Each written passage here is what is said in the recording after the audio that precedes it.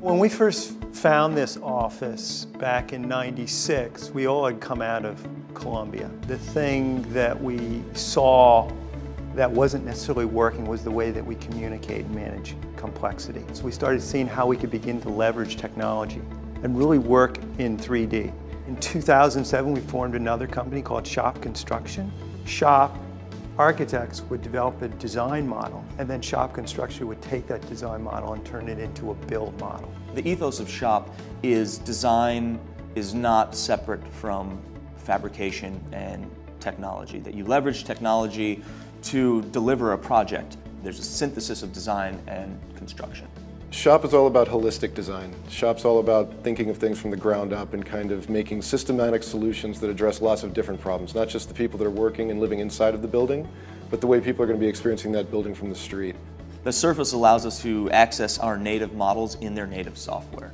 So we have real-time access to the information that's live to that project. It's an incredible platform because of what it can manage remotely, and that's sort of really important to us. But where that really plays a big role is how we move this into construction and fabrication. We need to be able to manage that level of complexity. It gives us a lot more of a direct feedback with the making of our ideas into reality.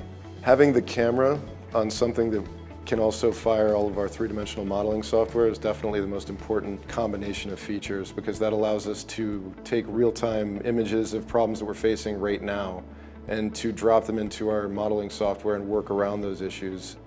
My work has changed in efficiency. I can take the Surface to the site, I can make all the markups I need to in the digital programs, and I can save that file. On the job site, we'll access anything from live Revit models to Navisworks files to the CATIA fabrication models. What we do with the PPI is we can load up all this information, display it on a much bigger scale, have a crowd around it that can comment on it, and mark these drawings up with the digital pen. Being able to have these devices on the factory floor, working with the workers, moving the model around, you're not turning pages of drawings anymore. You're actually working with this really smart tablet.